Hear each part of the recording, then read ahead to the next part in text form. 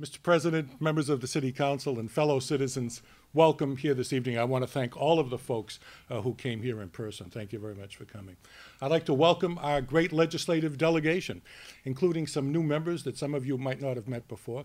Our new state senator, Kate Ives. Welcome here, Kate.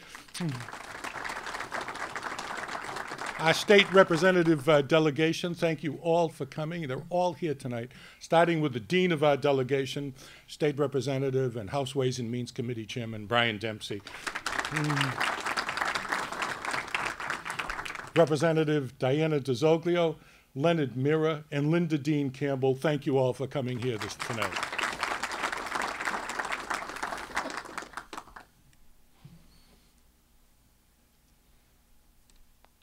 I'd also like to welcome representatives from United States Senator Elizabeth Warren and Congresswoman Nikki Tsongas' office. Thank you very much for coming here this evening. Fellow citizens, when I first addressed you a few years back, the city that we saw that night looked a great deal different than the city we see here tonight. Before the Great Recession, we faced the largest municipal debt in the 350-year history of Massachusetts, and the very real prospect that we would go into receivership. When I first addressed you, our reserves were depleted, our bond rating was tied for the lowest in the state, our high school needed millions of dollars that we just didn't have for repairs just to keep its accreditation, and not a single old factory building downtown had been rehabbed in decades. When I first spoke to you, our goals were really very modest. Survive and avoid receivership. Tonight, we see a very different picture of our city. Less than a decade later, our state-of-the-art high school is fully restored at a small fraction of the cost paid by other cities. Our bond rating has gone up twice, and today stands at its highest level in a decade. This past year, the bond rating companies also raised what's called our bond outlook. Tonight, old factory buildings stand proud as new housings. Investors want to build a new boutique hotel in our city. I'm here tonight to report on our success, but also to outline a plan and a vision for tomorrow so that our best days will lie ahead. Our success didn't happen by accident. It happened because all of us, including the folks in this room, had a vision, a plan, worked together to make that plan a success. Turning the city around required us, first and foremost, to hold the line on spending. This wasn't always easy. There were bumps and some rather heated arguments along the road. But we held firm, refused to spend what we didn't have. Our budget increases were less than half what they had been in previous administrations. And over the years, we cut 26% of our workforce and asked our employees to do more with less. And to their credit, they did. When we were done, we had the lowest number of employees per capita of any city our size in the state. No one else even came close. Then we asked our employees to work with us to achieve new healthcare savings. Last year alone, we saved $1.1 million in healthcare costs. And over the years, we've saved $11 million by changing healthcare plans. Tonight, I thank the employees of our city for their sacrifices, for working with us over the years. I know it hasn't been easy, but your hard work and sacrifice hasn't gone unnoticed and is deeply appreciated. Thank you to the employees of our city. A key part of our success over the years has been the help we received from the state of Massachusetts. Over the years, the state has contributed over $9 million to help pay the Hale debt. We thank our state delegation, past and present, and particularly State Representative Brian Dempsey, whose work was critical to our success. Thank you.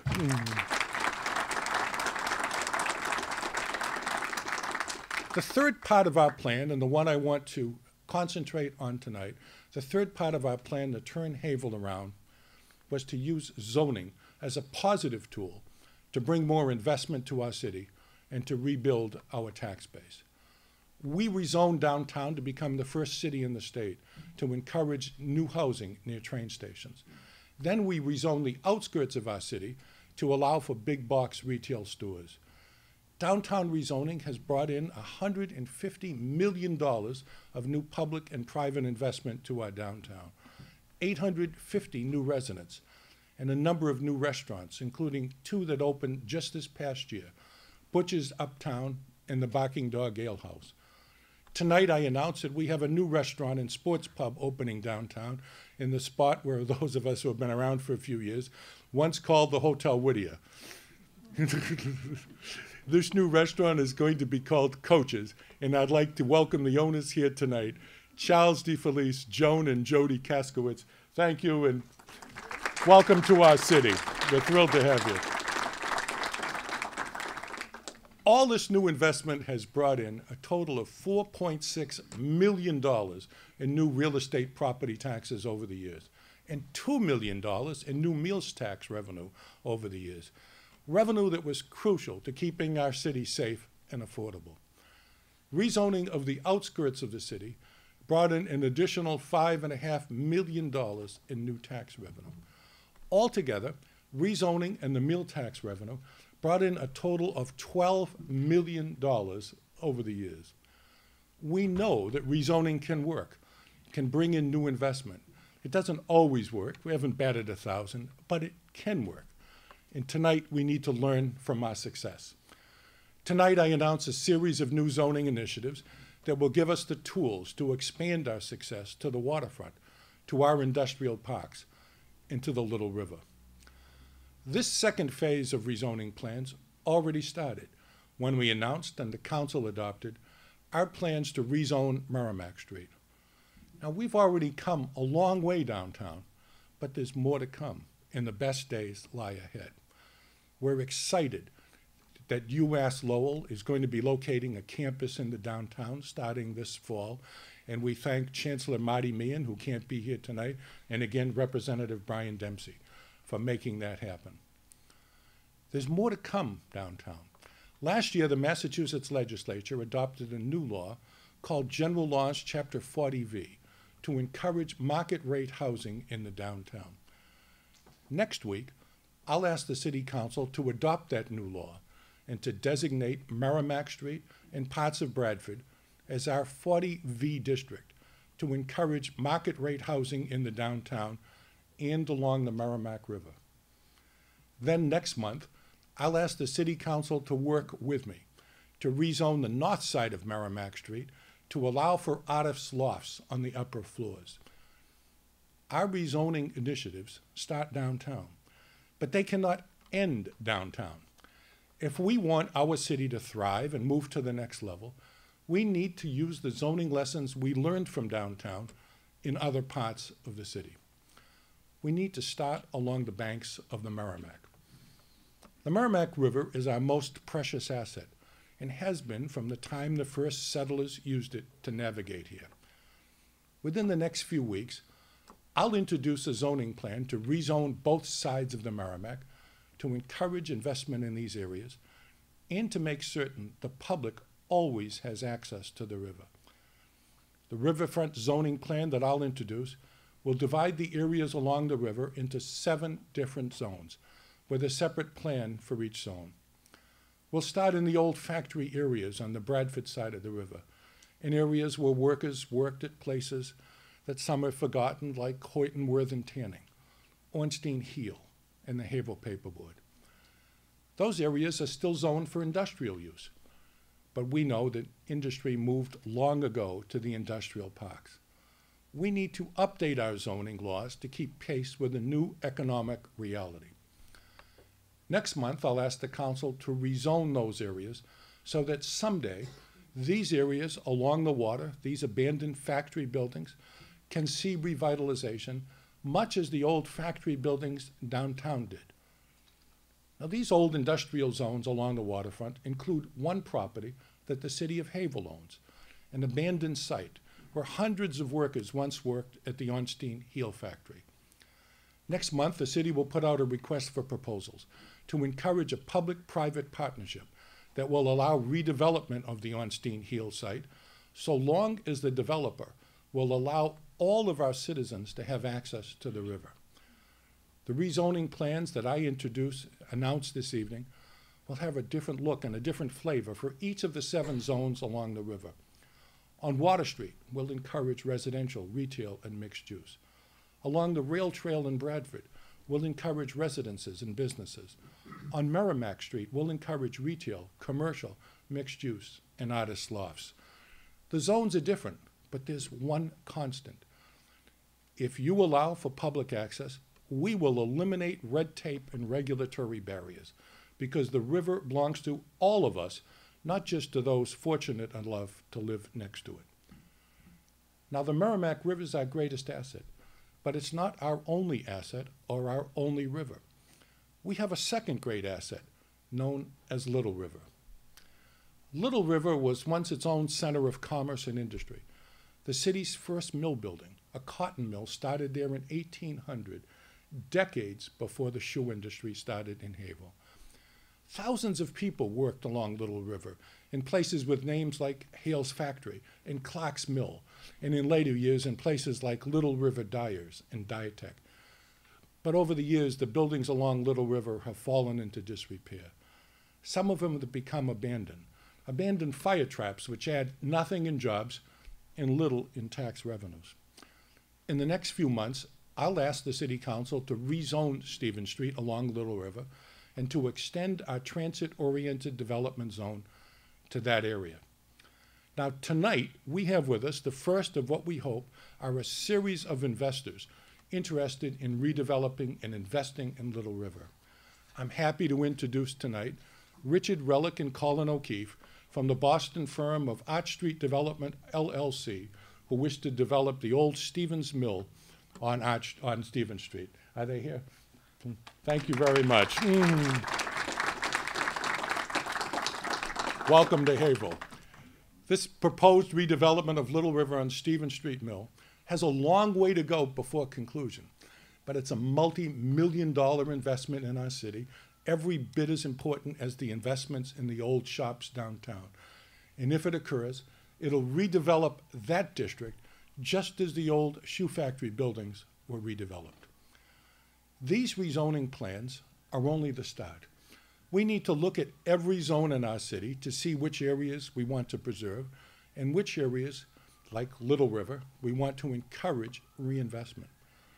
In the next few weeks, I will appoint a new zoning advisory committee to take a new look at zoning beside the highways, to look at our laws on cluster zoning, and to examine new tools to protect our environment, like low-impact development, to help us encourage investment in our city while still preserving our natural resources. New investment brings new revenues. It brings new jobs. But it does something even more important.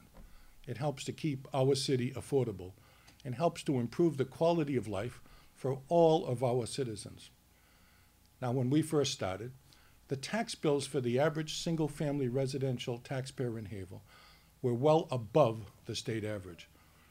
Today, the average single-family residential tax bill in Haverhill is well below the state average and among the lowest in Essex County, and that's where we want to keep it. Our improved financial position has also helped us to improve the quality of life for our citizens. Today, our schools have improved, our parks and playgrounds are better, our city is cleaner and safer, but there's more to do. We must start with public safety, because the first job of government is to keep its city safe. We've consistently asked our police department to do more with less, and they have. Today, thanks to the hard work of the men and women in the Haverhill Police Department, I can report that for the second year in a row, crime is down. Over the past 2 years, overall crime in Haverhill was down 13%, which translates into hundreds of fewer crimes. Quality of life crimes are down even more. Burglaries are down 52% over the past 2 years. None of this happened by accident. It happened because the Haverhill Police Department was proactive. They increased police patrols in the inner city, worked with the kids in our gang resistance program, and worked proactively to keep us safe. But we know there's more to do. This year, we swore in 3 new police officers. We're very honored to have them with us this evening. I'd ask them to please raise their hands and be recognized. Thank you for your service and welcome to the force.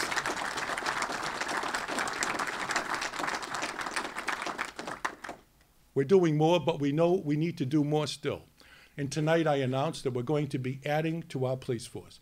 And next month, I'll ask the City Council to approve a supplemental budget to add 2 more officers to our force.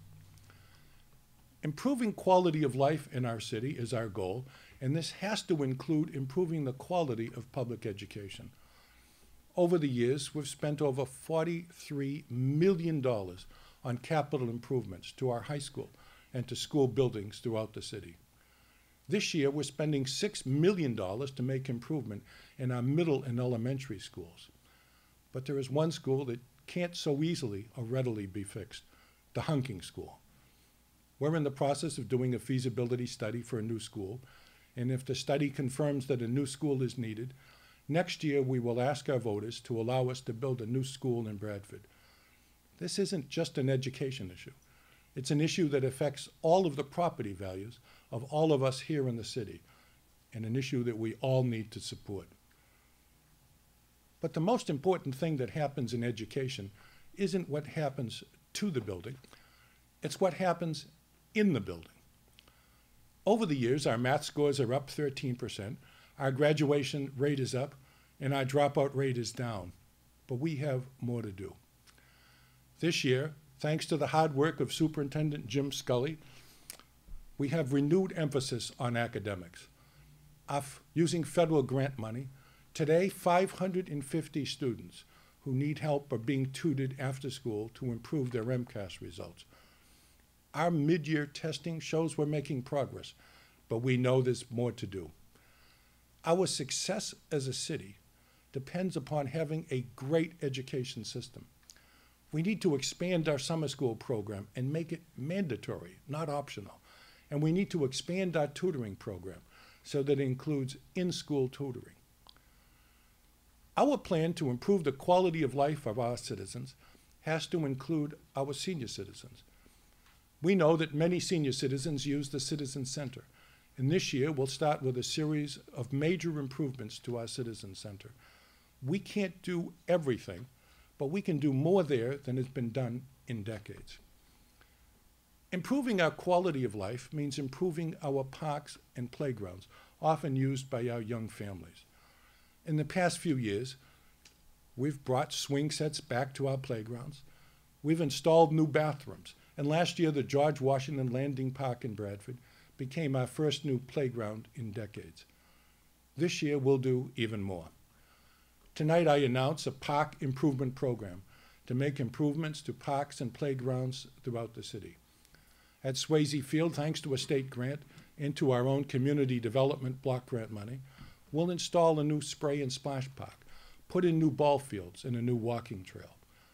At Portland Street, we'll upgrade the playground equipment, and later this year, I will ask the council to approve appropriations to make improvements to other parks, such as Riverside Park and to GAR Park right across from City Hall. But it is along the waterfront where our vision for an improved quality of life can make the most difference. Last year, we broke ground on a new rail trail along the Merrimack. This year, we'll start on a series of improvements to that trail to install new landscaping, new benches, new playgrounds, and new paths for walking and biking.